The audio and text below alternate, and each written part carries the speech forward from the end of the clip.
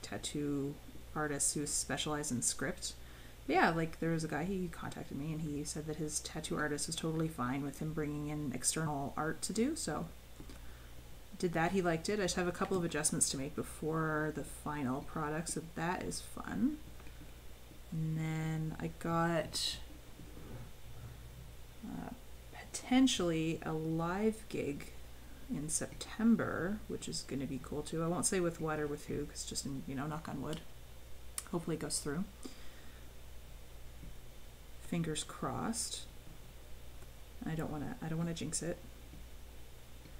but pretty major, which is super exciting because like I think most artists out there with COVID, it's like, hi, no one has a lot of disposable income right now, so not everyone can just be like, hey, I'm gonna hire someone to like hang out for 8 hours and do something for me. So I'm always like really grateful for people who want live art somewhere. That's really fun. But for that one, it's really cool. I theoretically I'm going to be calligraphying on someone's skin, so that'll be a super fun challenge. I'm not exactly 100% sure. I'm going to have to do a lot of research before that actually ends up happening. And figuring out how that's going to work. I have some ideas, if anyone else has any ideas of how to do that on skin with some like skin safe paint, other than like my idea was going to be eyeliner. That I was going to, like liquid eyeliner that I was going to grab from like Sephora or something and do some testing.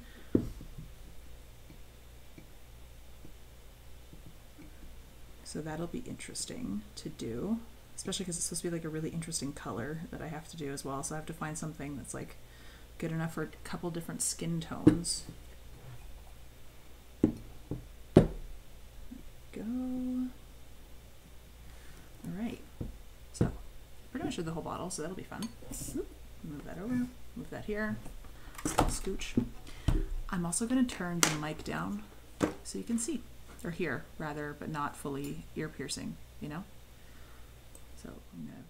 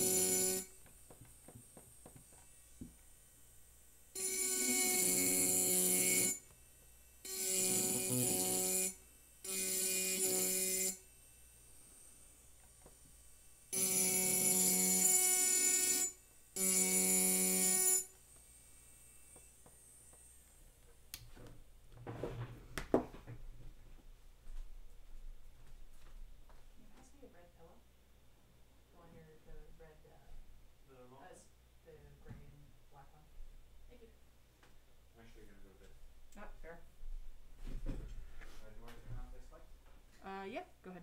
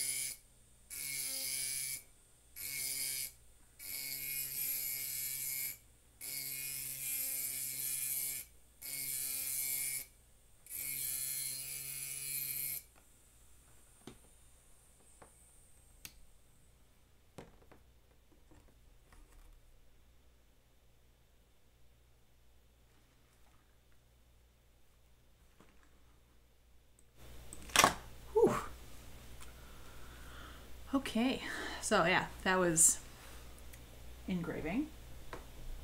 So now I just have to wipe off all the dust from everything. I'm just wondering where I put my paper towel, which is there it is. There we go.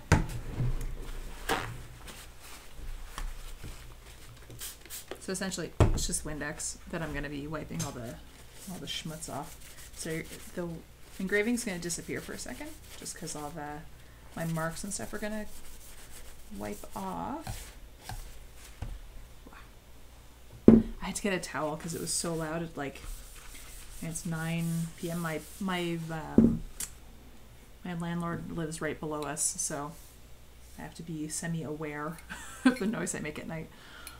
There we go. Actually, my desk is black, so I wonder if you can see the contrast a little bit better. There we go. And you can see all the little leaves and stuff I added. So that turned out pretty good. I'm pretty happy with that. What do you guys think? I think it's pretty cool.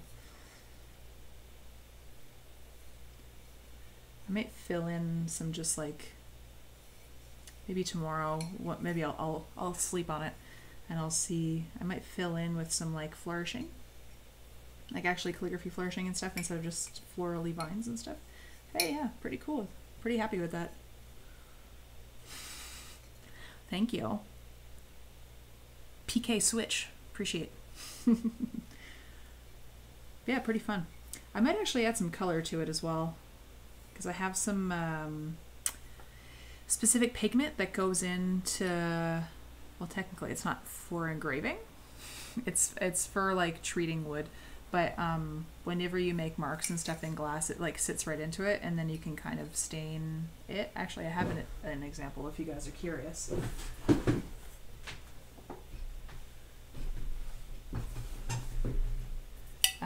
Like I did this vase a little while ago, but essentially I did more or less what I did here. With this one, I added some color to it as like a fun sample.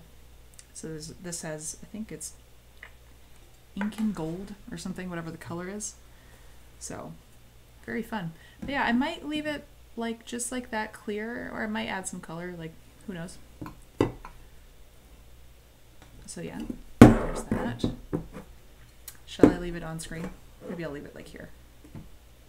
So you really can't read my logo, which is on the top of the screen. You really can't see it at all. Maybe here, where does it go? Where do I leave it so it can still at least have some interest on the screen? Maybe there. It's a bit bright, but it's fine. Ugh, I know. I'm like, where, especially because it's on glass. Taking photos of glass is literally my nightmare. I actually hate it.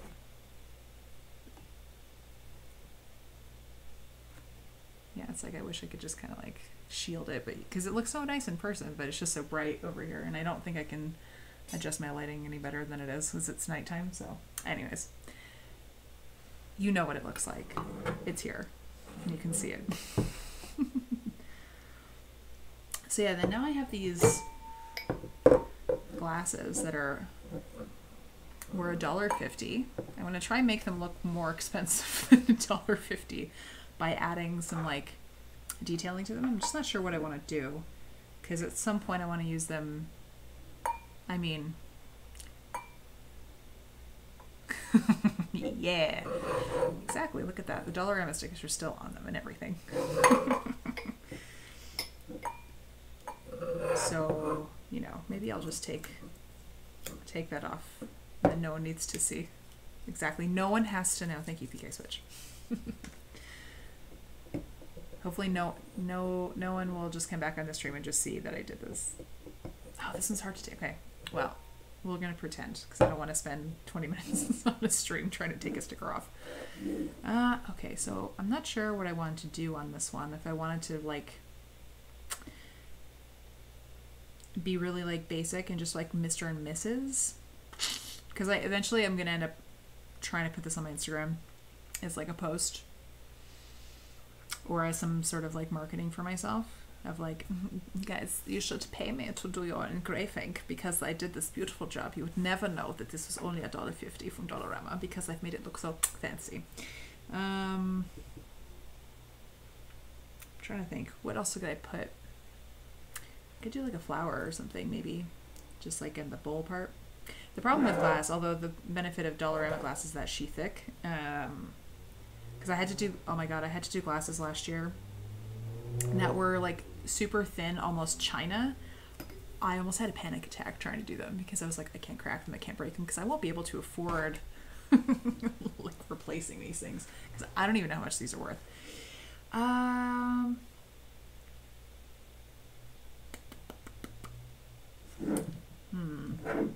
Maybe do I go like Mr. Mr., Mrs. Mrs., bride bride, groom bride? I don't know. Any ideas? Yeah, no. Washing expensive wine glasses, I'm like, I can't anymore. Like, I don't have any. I only have them if people have given them to me. I refuse to buy expensive wine glasses. And honestly, like, these are fine. Like, who cares? Maybe I'll just go with a generic, like, wedding season-y type of thing, because apparently people are starting to get married again, which would be great for me. Hello, business. Let's get that going. I just need... Do I have a sharpener? A calligrapher with no sharpener, of course. Yeah, let's sketch out some...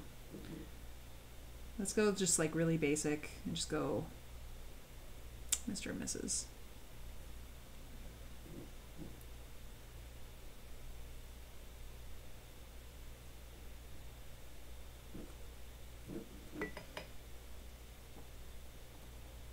These wax pencils, by the way, are like the best thing that has ever been invented.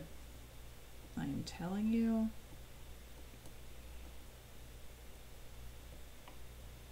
I don't know how anyone used to do anything on glass if you can't, like, sketch it out first. It's crazy.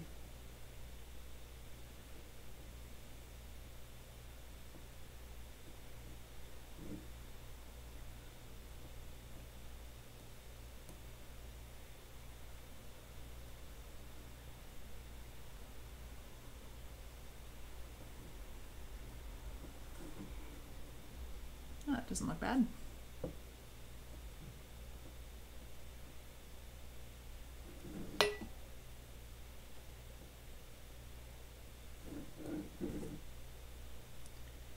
It's a Mr. Now the challenge is, I should have measured this out. I was trying to get the misses to be semi-even.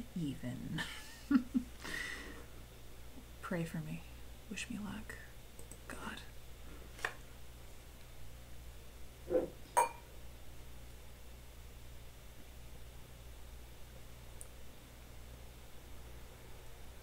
I think you guys are able to see at least my marks, which is great.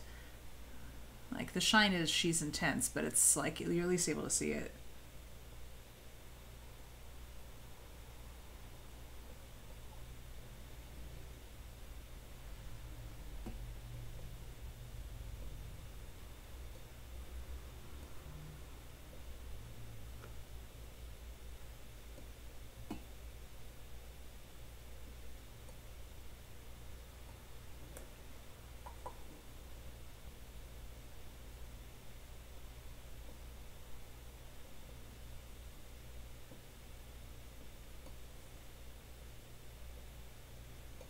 Oh my god, I don't know what Spotify is making me.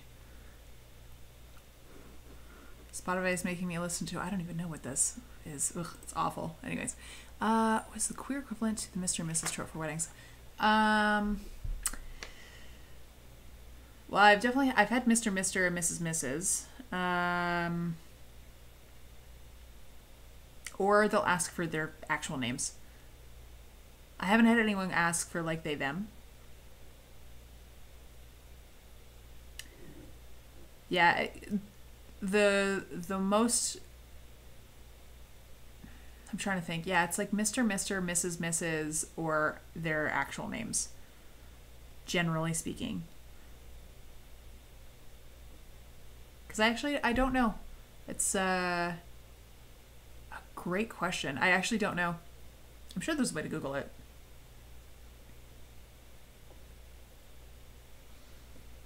Because an old colleague of mine goes by they, them. And they're getting married. Well, I think they were supposed to get married this summer. Yeah, they were supposed to get married this summer, but their wedding has been pushed till next year because of, the Russ and the rest of the world going, up in flames. I'm predicting that 2020, we won't even get to 2021. I think Yosemite's going to... or Yellowstone? No, Yellowstone. I said Yosemite because I was thinking of Trump. Yellowstone, I think, is going to end us all. This year I'm very pessimistic.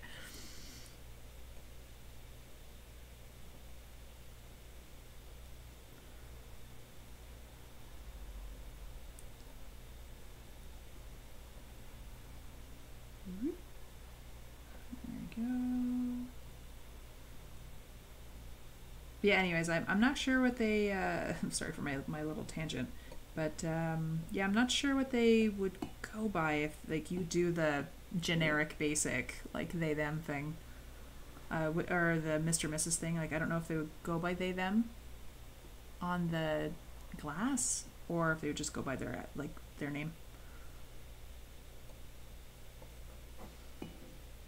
How does that look? Does that look pretty even? The Mrs. looks kind of fat. That's what hopefully she didn't say, but anyways, it's a bit too spaced out. Sorry, let's make the Mr. a bit bigger. I'll just do it by eye. I won't try and be too precise. Again, this is just essentially for marketing on my end, so it doesn't matter too much. This isn't for a client or anything. This is more for me playing. How even do you look? My loopy over here needs to be bigger.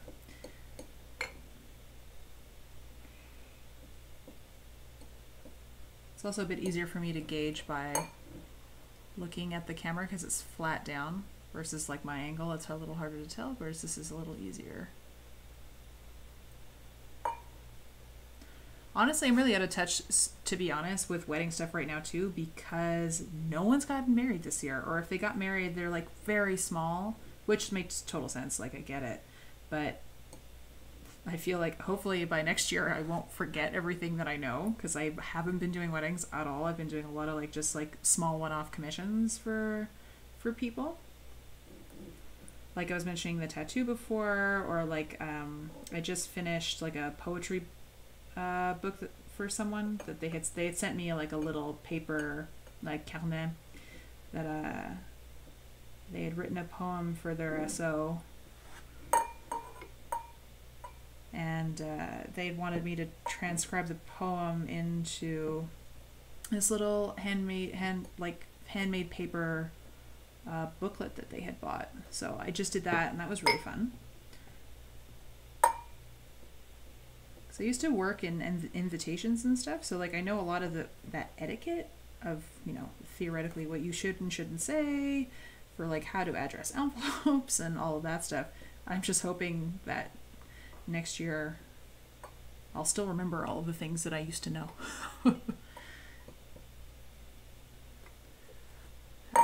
about that? Yeah, close enough. All right.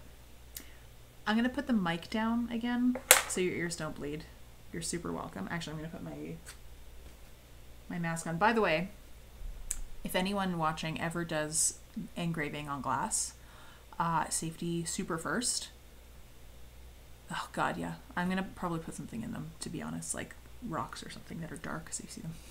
But yeah, if anyone ever does any kind of engraving with glass, super safety first. I'm actually really glad that masks are a huge thing now, because they're way easier for me to get now. But you have to wear a mask that has some kind of filter in it, because the particles that glass give off are super, super fine. And they're really not good for you to breathe in. So short of an N95, if you can't get one, an actual cloth mask that has the space to put a filter in is pretty good. It's not as good as an N95, but it's going to be way better than breathing in that dust. It's not good for you. And always, like, I wear glasses, so it's not so bad, but if you don't wear glasses, like, honestly, some kind of safety goggles, I know it sounds like overkill, but, like, nothing worse if you're doing that and then, like, it breaks, shatters, goes into your eyeball. Not good.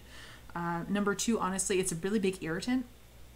If I do a lot of things in glass all at once, I do actually wear safety goggles over my glasses because glasses, like, you go through them, right? But with safety goggles, like, you have it fully closed because my eyes do get irritated if I do too much. So anyways, there's my safety PSA. Well, thank you for coming to my TED Talk.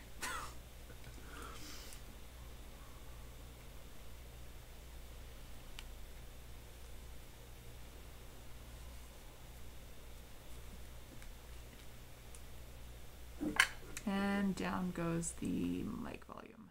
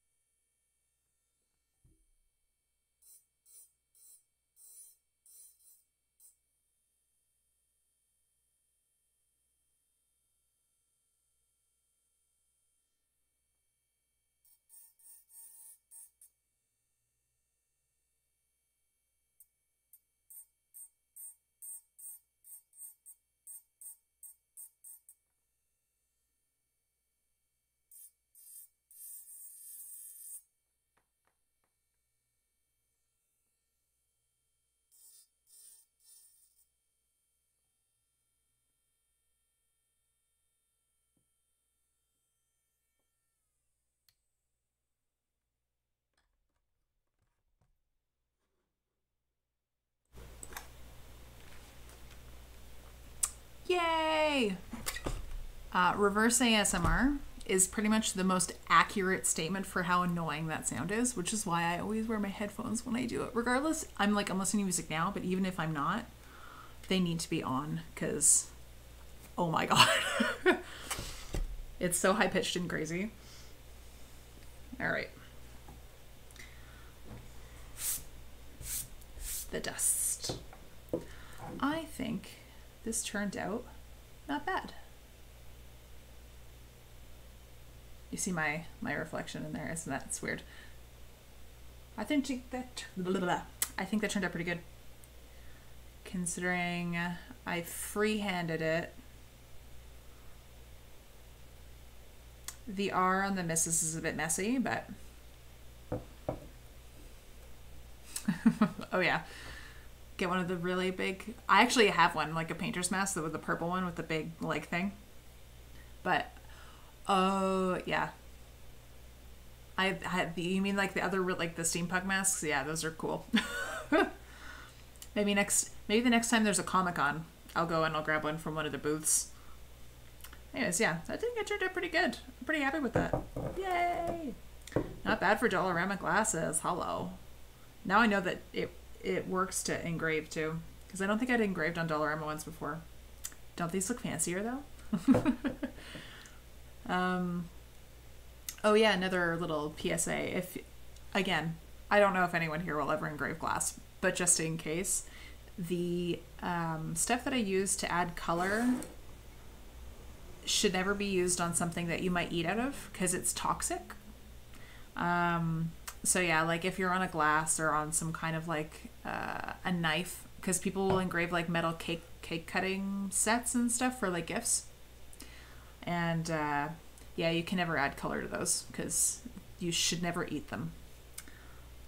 But yeah, there we go. There's my work for tonight. I think that was pretty cool. And I think I'll leave it there. Now I have some things to think about. I'm still trying to debate if I want to add color to the sky or not, or if I want to add a little more schmutz in the inside. But I think I'll wait till tomorrow to think about that, because sometimes I'll.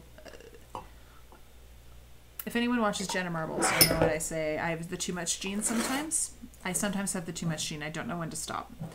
Like, when I first got my engraver, my husband literally had to hide things from me, because I was like, what can be engraved? Like, where are all the things around the apartment that I could... It was a problem. I had, like, so many of his whiskey bottles have stuff on it. Anyways. Oh, yeah. Yeah, pretty much.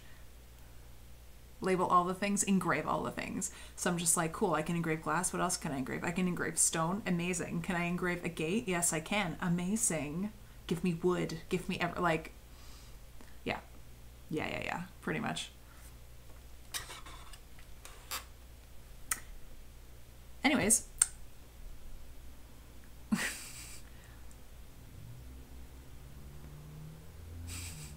If anyone has any questions for me, I don't know what questions you would have, but I'm open to answering them.